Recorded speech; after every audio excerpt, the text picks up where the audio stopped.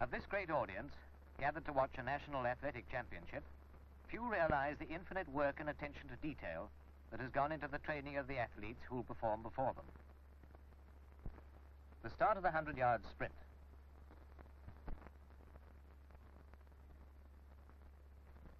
Get to your marks.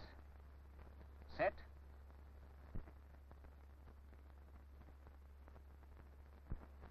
Watch the tall man third from left. This man is 6'4", an above average height for a sprinter. One of the sprinter's chief dangers is making a false start. Get to your marks. Set. The athlete second from left has beaten the gun. If he does it again, he'll be disqualified.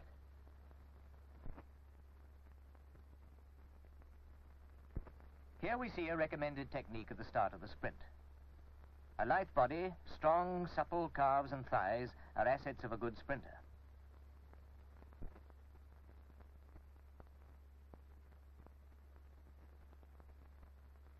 This man is cutting his initial strides too short.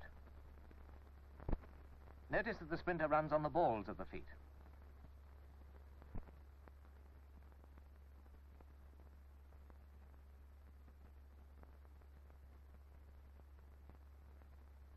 Let us examine the good starting technique more closely. Left foot in the first hole, 6 to 9 inches behind the line. Under present rules, hands must be behind the line. Fingers splayed outward. The right knee opposite the hollow of the front foot. Spiked shoes set firmly against the back of the holes. As he gets set, the back comes up, body forward, head fairly high, hips perhaps a little higher. The good sprinter doesn't overstride in the first steps and rises gradually until he's covered 20 yards or more. His stride lengthens naturally.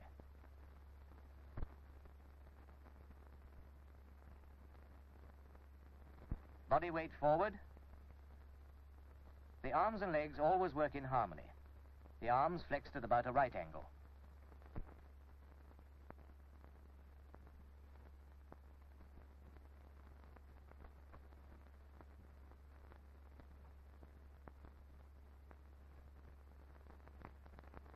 This athlete straightens his arms on the backward swings and rolls his shoulders slightly. Both are to be avoided. He hasn't the smooth progression of the previous sprinter.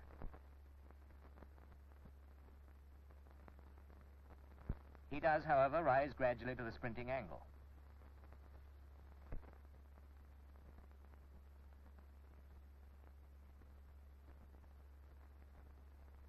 Here, starting blocks are used.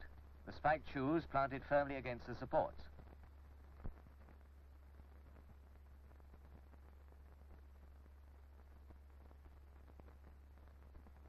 Again, note that the hands should be behind the line.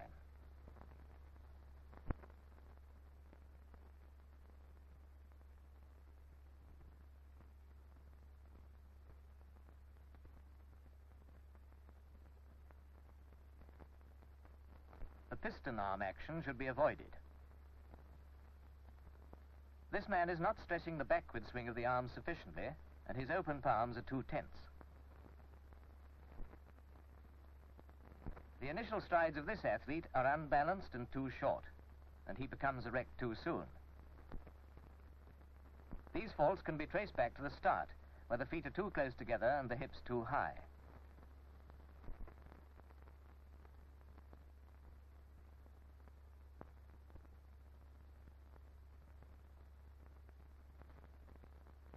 Watch for these points in this slow motion shot of the 100 yards race. Note that the athletes all have the early forward body crouch. See them straighten up gradually as they get going and lengthen their stride.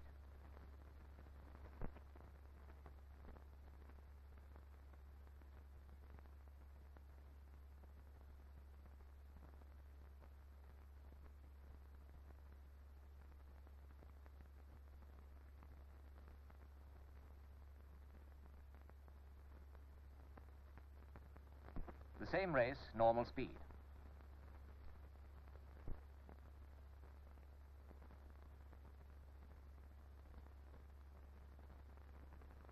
Now the crowd is ready for a second thrill.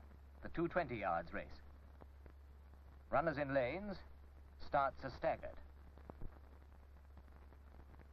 This gives each man his own running path and ensures that they'll all run the same distance.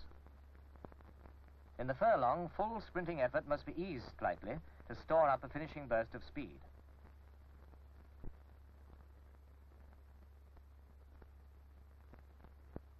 Same race again. Note the sound technique of the winner, third from left. The short stride and poor form of some of the losers. Slow motion helps us to analyze this race better. To re-emphasize, each runner must judge his pace. Change the early sprint to an imperceptible coast, just under full effort for about 70 yards. He must store up that final burst of speed. Probably few spectators realize that the 440 yards is the hardest race of the sprint program. Here is the start. Again, the runners are in lanes, but only for the first furlong, then they break for the inside position. This favors the fast sprinter.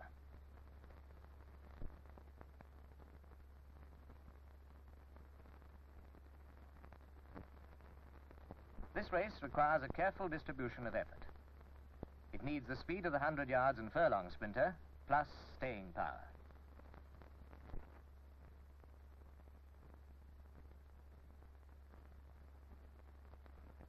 Same race, slow motion.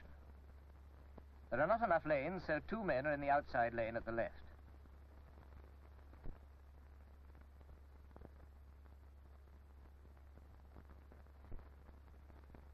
With the race run in this way, the fast sprinter has a distinct advantage. The slow runners may get boxed in when the field breaks for the inside of the track.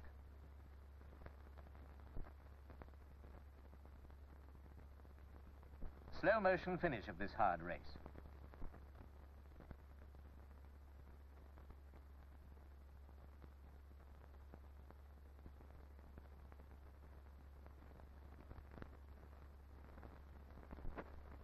The man on the inside lane, wearing a dark vest, put too much into the beginning of the race, thus failing to distribute his speed properly.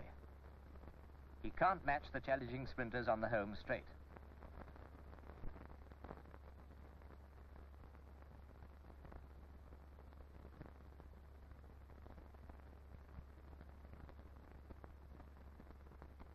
And now we see in close-up how a runner, by improper pacing, ties himself up and loses speed. Watch the finishing sprint again, normal speed.